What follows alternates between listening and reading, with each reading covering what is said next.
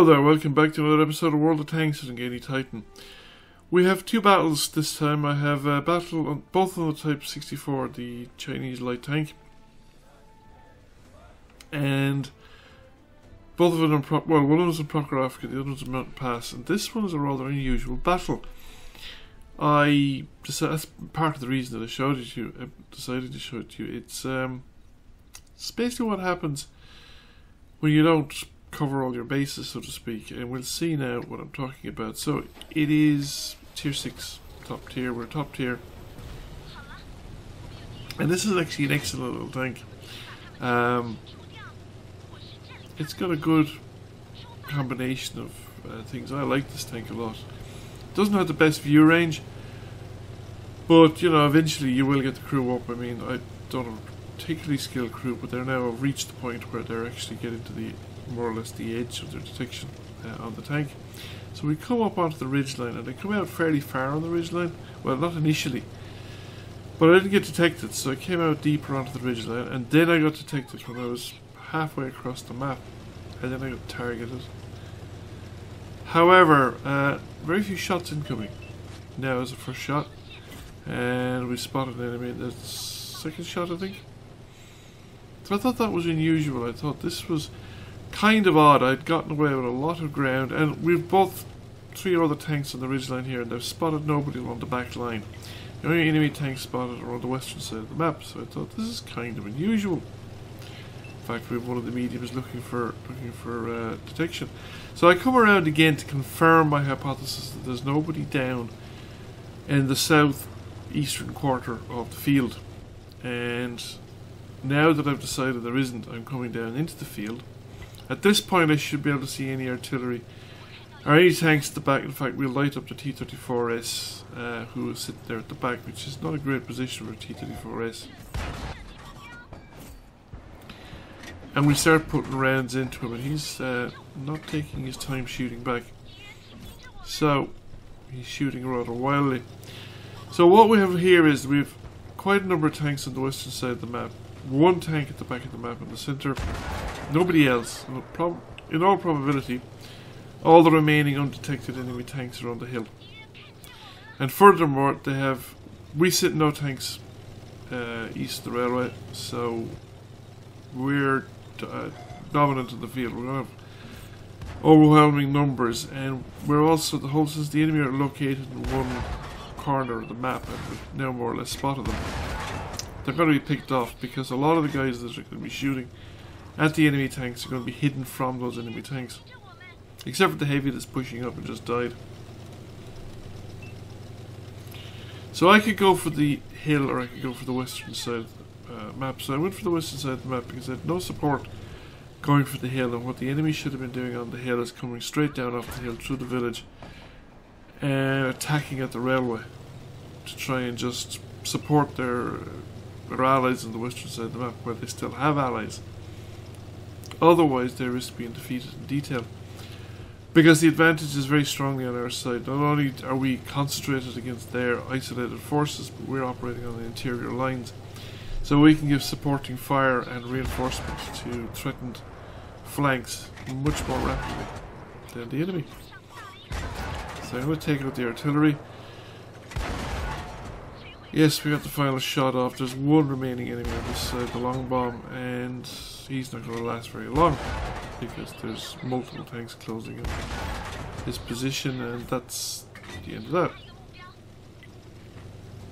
So P-43 has appeared on the railway. There's a couple of tanks that have driven right up to the northwestern corner of the map, which is a waste again. If you don't spot anybody in the northwestern corner of the map, there's no actual advantage in driving up there. We were on the other side of the railway, so it's the railway you should be going for. P-43 is just... well, I think it's the kind of thing you see when people give up hope. They just drive into the middle of enemy tanks and just kind of hope for the best, I guess. Absolution, armour. I'm going to have a tough time penetrating the armour of that thing from any distance, really, but especially with the regular ammunition. Although the regular ammunition isn't bad.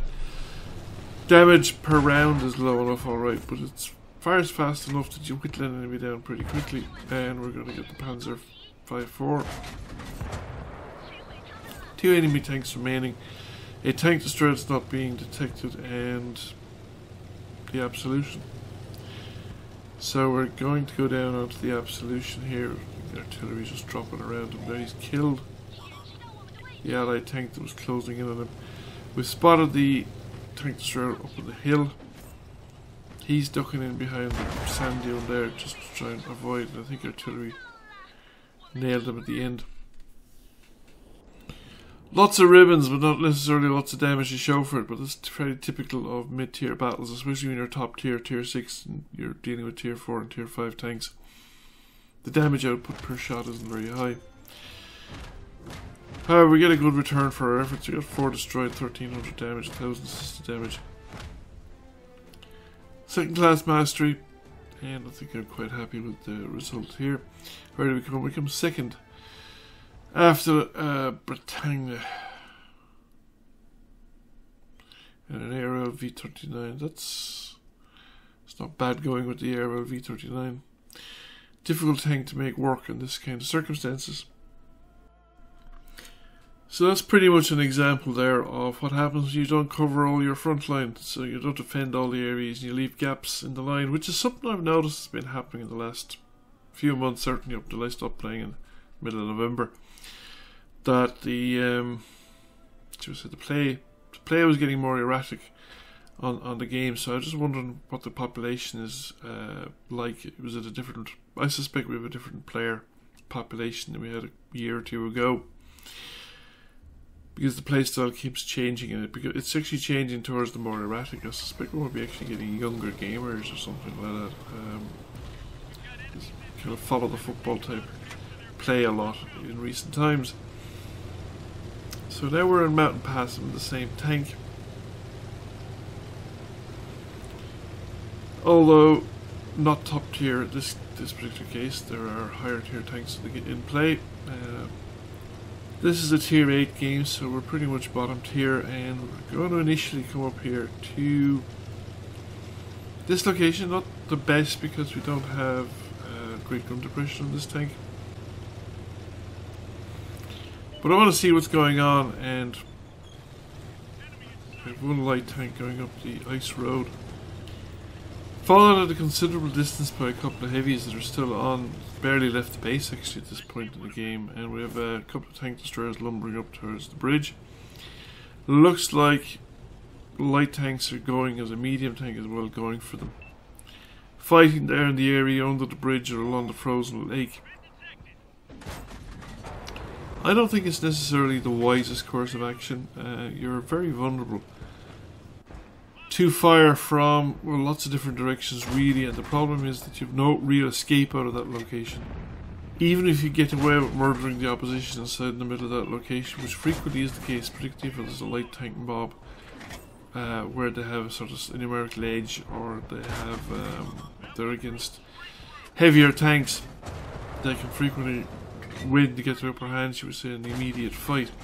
But the problem is that once you're down there, you're either caught between the tanks coming up the glacier or the ice road, or coming down that way, or tanks that are just lining up along the edges of the frozen lake and just shooting down into that location. Now our light tanks are the ones that are outnumbered, so they're going to get slaughtered in the near future, but then the enemy tanks are going to discover the problem with the location. It looks like our heavies actually decided they're not actually going further than the edge of the base. Right.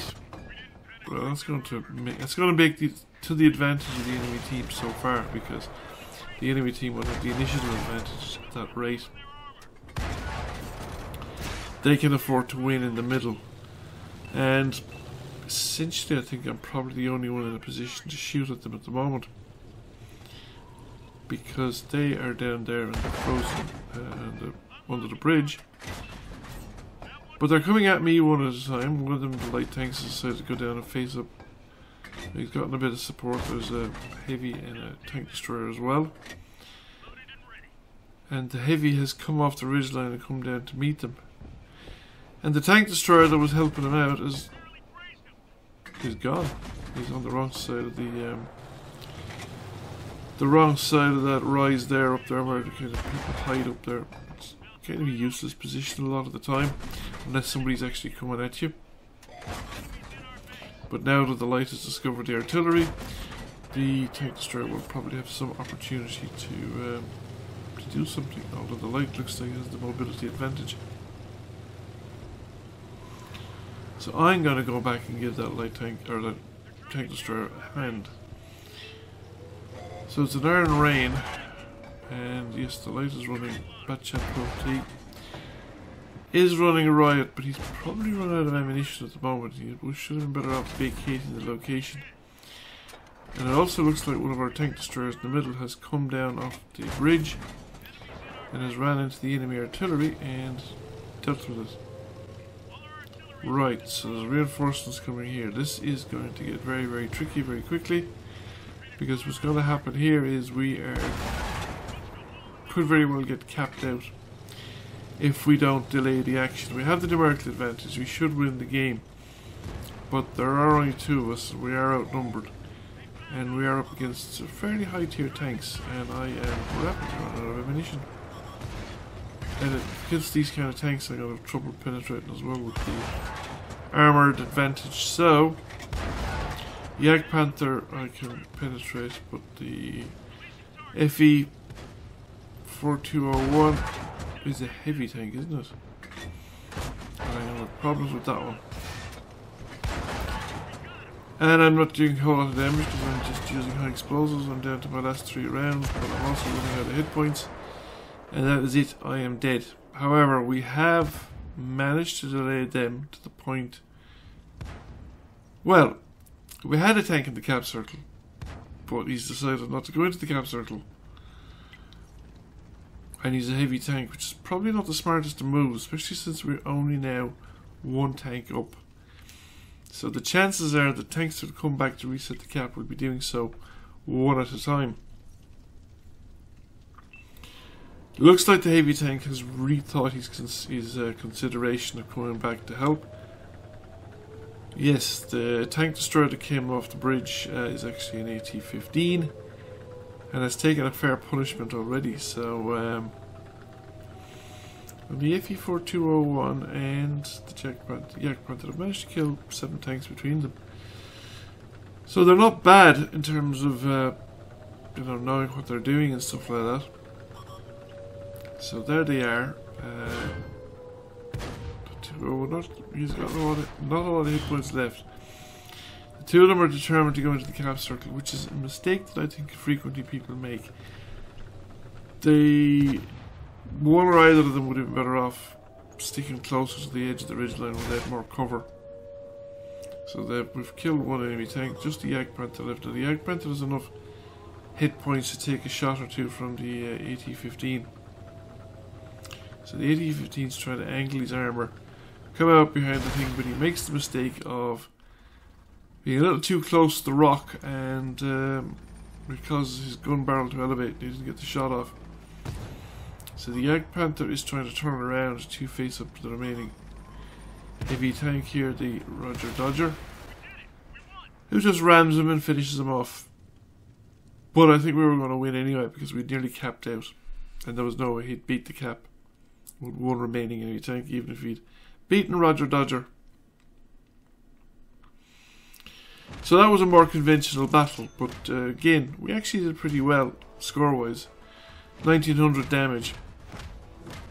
We ran out of ammunition. Didn't get a lot of assisted damage, but we were kind of on our own for a lot of the battle, and we got a first-class mastery out of this one. Came number 1 by experience, so bottom tier tank coming number 1 in a tier 8 battle. Roger Dodger, that's a pretty decent score as well. He came number 2. The A-15 was number 4, was it? 5. Yes, number 5. Anyway, thank you for watching. I hope to see you again.